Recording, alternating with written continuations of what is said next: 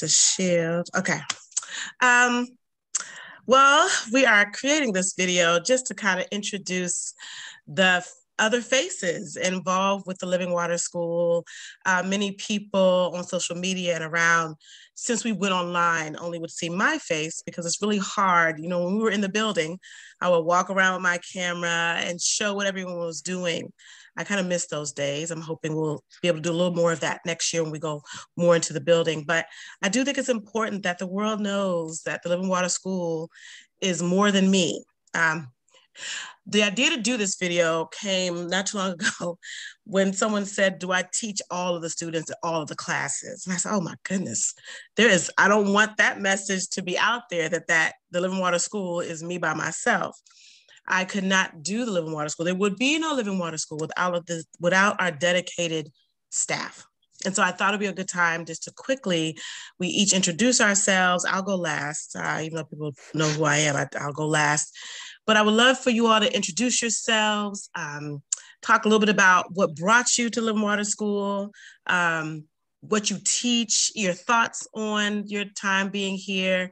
And we'll start with Claudina. Hi, my name is Claudina Baker, and I am a teacher at the Living Water School. I teach the Little Springs, dance, and art, and I have been teaching for the Living Water School for a very long time. I enjoy teaching at the Living Water School. I enjoy the students, their energy. They are just such a blessing to work with. And over the years, they have just committed to everything. And also, they are amazing when it comes to introducing things that they want to learn each and every day. Mm-hmm. And we enjoy creating curriculums around their interests as well. So the Living Water School is just an amazing school with amazing students. And I just am so happy to be at the Living Water School and all that I am bringing and all that we are growing to be. Yeah, and we love having you. Miss Claudina teaches dance and art. And she mentioned the Little Springs. The Little Springs is our youngest group. They are kindergarten through second-ish. Sometimes even in second grade, they're not quite ready to go hang out with the big people. So we let them stay for one more year. And Little Springs, just to give a little background for those who are watching, the school is set up into learning groups based on the classical trivium. So the early grammar group are the Little Springs. That's the kindergarten through second/third, early third grade. Then we have the Creeks, our third through sixth grade, which is the regular grammar phase. Then we have the 7th through 9th, which is our logic group. And then we have 10th through 12th, which is our rhetoric group. And we just kind of put them in those groupings so we can just keep track of their learning process and their development. And I love all of the classes. My daughter is in Little Springs. She'll be graduating from the Little Springs this year, moving on, as we say, flowing on into the Creeks. And she's always talking about what she's learning in your class called Around the World with Miss Claudina, where she teaches the students all about different cultures, different countries, different places. She teaches them about all different parts of the United States, as well as other countries. And she just does a phenomenal job. And she teaches Bible, where she incorporates a lot of drama and creativity. So we just love having you, Miss Claudina. Your creativity is boundless. And I'm so happy to be here. Yeah, and you have 2 kids in the school as well, correct? Yes. And they love it as well. Yeah, and I love working with them. Joy, would you like to go next? Sure. My name is Joy Lockley, and I'm one of the newer teachers at the Living Water School. But to introduce myself, I'm a mom of 2 young Black men, 2 young Black grandsons, and a former Sunday school teacher as well. I homeschooled my youngest son until he reached 3rd grade because I recognized that after he went to preschool, that public school was just not going to be a really good fit for him. Mm-hmm. And so as his mother, who knew him best, who better to teach him, you know? And so in preschool, you know, he would rather run around on all fours, pretending to be the fastest animal on the planet, you know, the cheetah, rather than sit in a circle, Indians, you know, sitting on the floor, Indian style in a circle, you know, at the age of 4, you know, so that was a real challenge for him. So when I first met Anika and learned about her school, I thought, wow, you know, the free, relaxed style of learning, you know, that would have been, I love the concept. And I thought that would have been the perfect school for my son 20 years ago. So I don't know, I just thought it was amazing, you know, the environment there. It really, my son would have just flourished had he been, you know, a student at the Living Water School. And some of the things that, you know, really, you know, I like about is that the children, you know, the learning environment just really fosters their curiosity, you know, it encourages their creativity. And then fast forward a little bit to 2020, God opened a door and I was able to begin to work with the Little Springs. And I've done so for the last couple of years. And they're not so little anymore. But so it makes me a little sad that, you know, I'm leaving, but after just 2 years, but we had some great times learning about, you know, just watching their little minds absorb, you know, the little leaders in Black history. We've done some Greek history this year, learning about the Greek gods, and that was very interesting. Every Friday, we would go on these wonderful hikes out in nature and have a great time. And I just can't wait to see, you know, where, you know, as these kids grow up, I just can't wait to see, you know, what they do and where they go and who they become in life. And we have just loved having you, Joy. I mean, even the unique way you teach reading, and now everyone in Little Springs is a very strong reader. And that's both of you guys together, but there are some really, these phonics things you do, that the way you would tutor some privately who were having a hard time catching on. That's something that, and because of your commitment to that, everyone in Little Springs is a reader and a writer. And that's really important for them to have before they move on to the next thing. So Joy, you've been a blessing, and we just have enjoyed having you with us. You and Claudina were like the dynamic duo with those Little Springs. I mean, and the parents are raving on how sharp they are in everything. They really have progressed so much, you all, and the way you did it online. You're not even, Claudina, you're in Florida, you know, but you made the screen come alive for these young people. And I could hear them as a mom, just so engaged and enjoying that learning. And I'm seeing them develop so much. So I definitely I value you all so much. All right, but Cass, I'm gonna have you go next. Thank you for joining us. What you're doing is you're just introducing yourself. If you want to give a little background of what brought you here and your role, the role you have played at the Living Water School. Okay, thank you. Good afternoon. I am Cassetta Pringle. Everyone calls me Miss Cassie. And my background is I started off as a homeschool mom, and my son was enrolled in the homeschool co-op group at the Living Water School.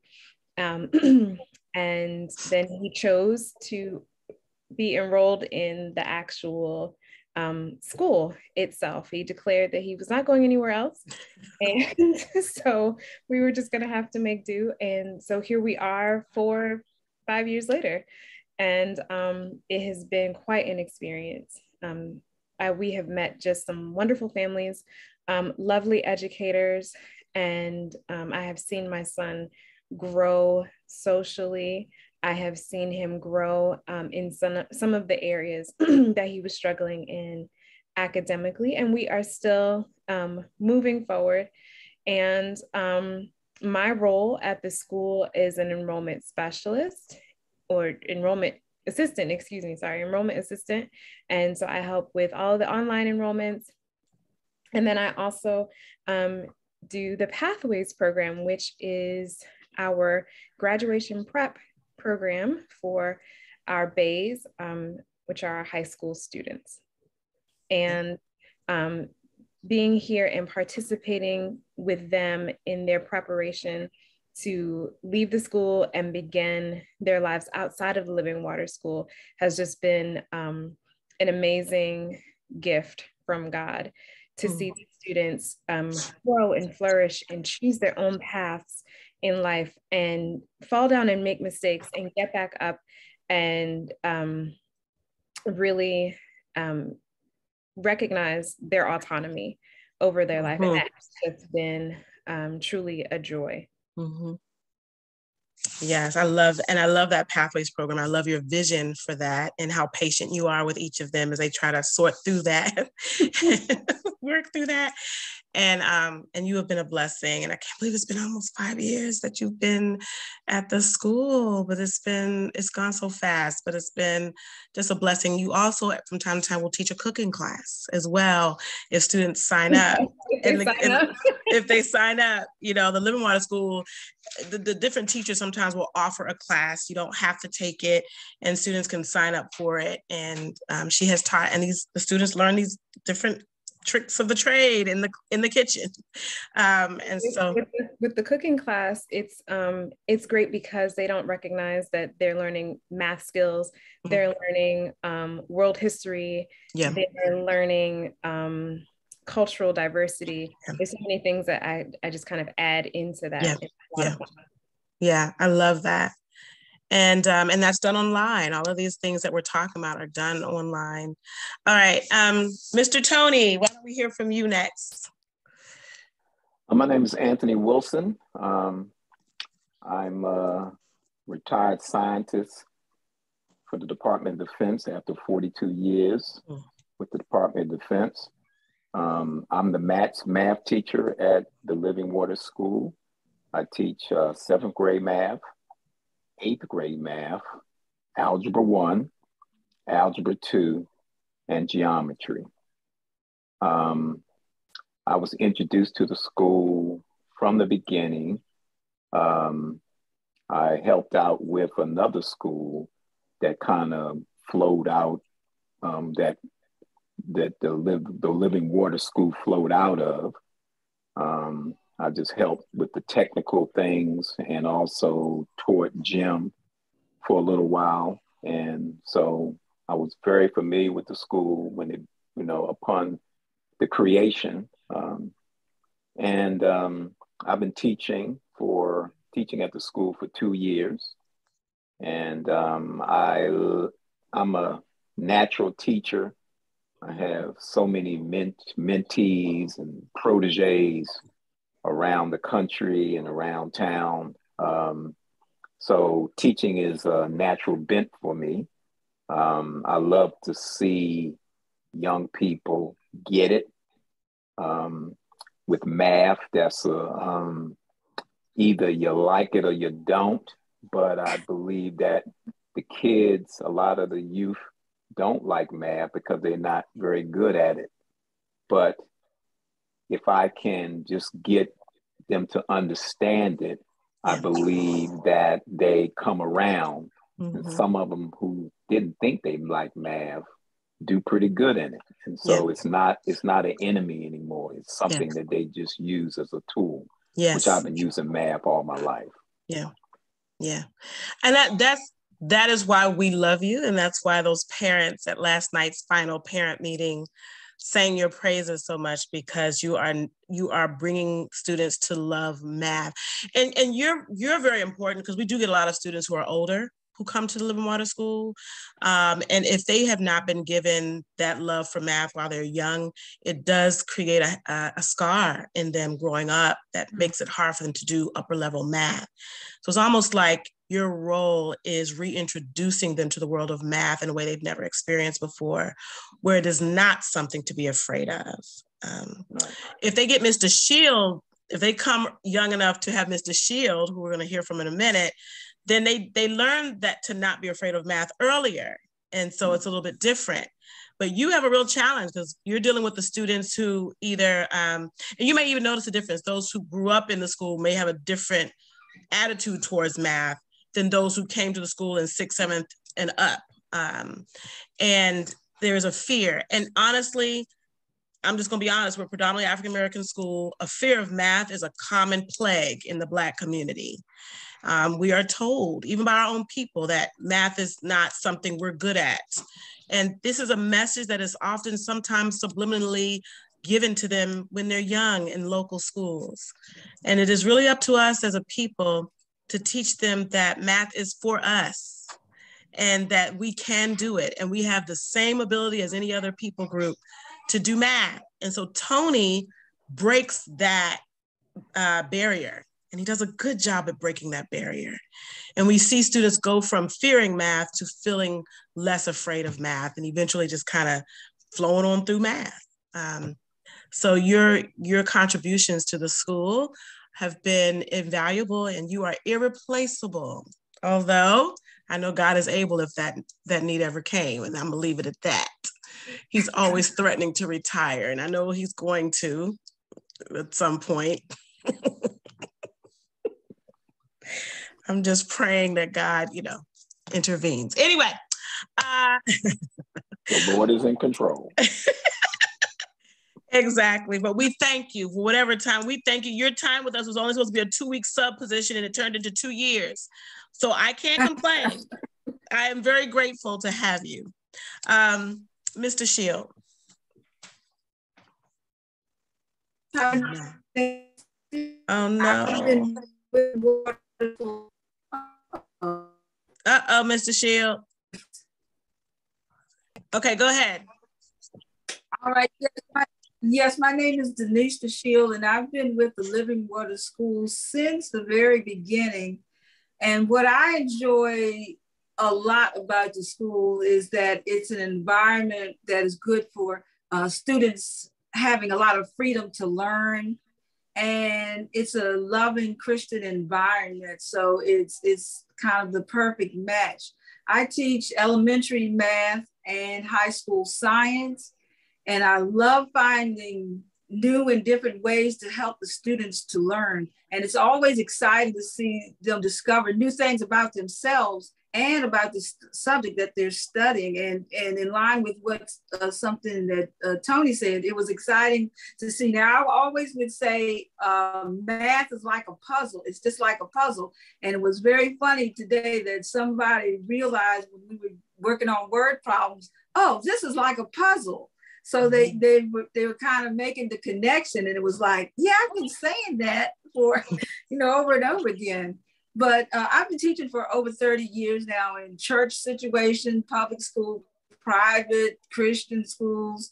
And by far, the Living Water School is the best environment for learning and for teaching. So I just love the school and appreciate so much the opportunity that I was given to join the team. Yeah. I don't know if you mentioned this before, but you also teach the high school sciences that are not math-based, physical science and biology, I think. Biology. Yeah. Yes. And then health, when we rotate health in, you teach that class as well. And so she just does such a great job of connecting to both the younger students in her math classes and the older students in those sciences. And so this is our team. And then many of you all know me. I'm Dr. Nika Prather, and I'm the founder of the school. We don't have hierarchy in the school, so I don't ever consider myself typically as the head of school. Everything is done collaboratively. The teachers connect together for final decisions. Last night we had our final community meeting where all teachers and parents and some students got together. We planned the new calendar. We made all the final decisions. I just kind of invite everyone to the table for that collaboration. But we're all considered staff. We're all equal participants in this work. And the main class that I teach is all the humanities courses. So I teach English, language arts. I teach Introduction to Latin. And you all are going to hear from the advanced Latin teacher in another video. And I also teach, I rotate in every now and then logic and and government as well. And so those are my classes that I teach. And I love it. I love opening the students' minds to the world of classical literature. And I love introducing them to Latin, which allows them to see words around them because of how a lot of English words are connected to Latin roots. And so this whole journey with this team of teachers has been an incredible journey of basically tearing down strongholds in our young people's lives when it comes to education, repairing ruins, as Dorothy Sayers often says. We are here to repair the ruins that oftentimes a poor educational experience gives students, and we are building them up to fulfill their purpose, to give them the tools necessary to be lifelong learners. But then we're also giving them a great deal of freedom to figure out who they are, who God has called them to be, and to be able to walk in that purpose. And we also are here after they leave us forever. Like we tell them when they leave us, we are always here. So they come back, they get advice, they get recommendation letters, they show up to events. They always know that we are here to support their life journey for as long as they need us, even after they graduate from us. And I think about the name of the school, the Living Water School. It is a name taken from the scriptures where the Lord says he wants to be a spring of life that wells up in people, right? And we want that for our children. We want that for our students. And then we want them to go out into the world to be a spring of life to the world. So we thank you so much for taking this time to get to know us. We'll be having some other videos that we'll be watching of some of the other teachers that have contributed to this work. Thank you all so much for joining us. Well, I'm excited to have our STEM coordinator, Melody Colebrook-Jones, and she's going to talk to us a little bit about her role at the Living Water School. Hello, everyone, and I just first thank Dr. Prather for this opportunity and blessing to be a part of the Living Water School. As she said, I am Melody Colebrook-Jones and currently serving as the STEM coordinator. I have the privilege to work with the students during STEM enrichment activities, where we try to embark and engage and explore different concepts related to STEM, science, technology, engineering, and math. We have learned to code, we build robots, we are programming online, we are learning to build websites. We have even learned to code using color and music. And we have even had the opportunity, although virtual, to work on hands-on activities where we have built gliders and had the opportunity to kind of build our own brand where students make their own logos and use all of that information to kind of come together and have a better idea of the opportunities that are available in STEM. One of the reasons I came to Living Water School was really initially to learn more about the culture, about what it's like to have that democratic educational freedom. And I saw an opportunity not only for me to give back, but for me to learn a little more as an educator. And I think I find myself constantly working with children in STEM, not only because of my science background, but I recognize the importance of children seeing someone who looks like themselves in those fields and serving in those roles. And I think that that's extremely important. Yes, and you've been such a blessing and such a servant to the school, and you have been invaluable. And I don't know if you realize how important you have been to us. And what I love about the STEM class is the students choose to take it. It's not required.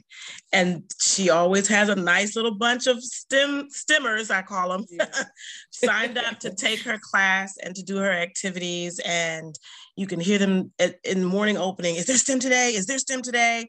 And I love that. And this kind of goes back to what I was saying in the earlier video about and I think Melody and I have the same passion about this, how our people, Black people, are often subliminally taught that science and math is not for them, that they're not supposed to be good at it, not supposed to be exposed to it or to master it.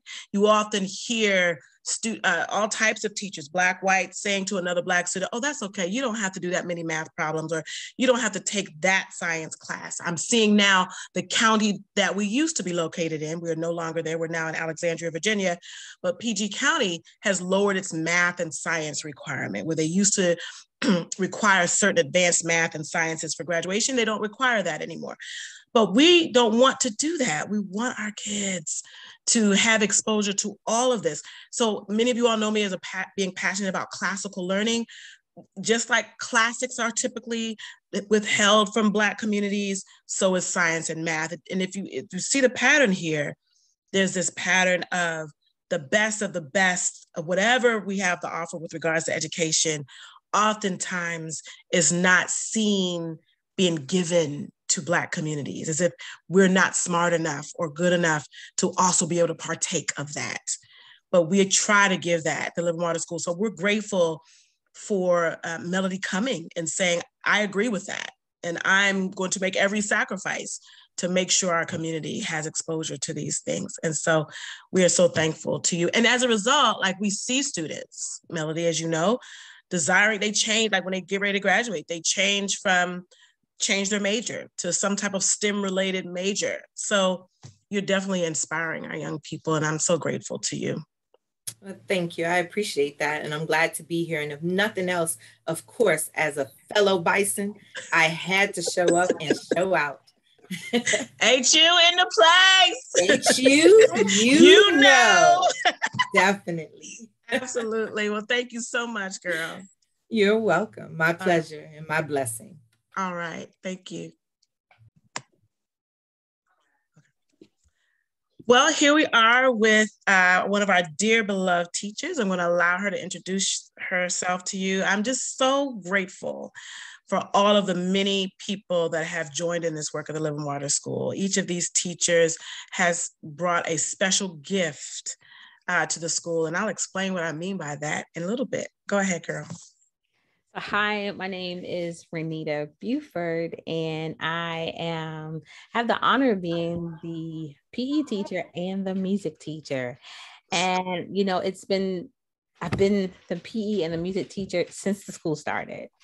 And so I have had the honor of going on this journey with the school, and not only with the school, but with the children, and getting to know them, and they getting to know me, and getting to know their feel for the arts. You know, the arts is such an expression, right? And I love them having the freedom of the expression of the arts, but also learning our language of the arts too. Yeah. Yes. And not only that, I've gone on this journey with them as far as PE, like learning why is it important to exercise? Why is it important to take care of our bodies? And why is it important to have that self-care? Yes. Because what we're teaching them now is going to take them into their adulthood. Yeah. And not only to their adulthood, it's going to help them to be able to establish a family of their own one day. And so that's what I really love about the Living Water Schools. We're helping them establish their future self, right? Yes. And it's giving me that opportunity to do that in a way that is not traditional. Yes. You know?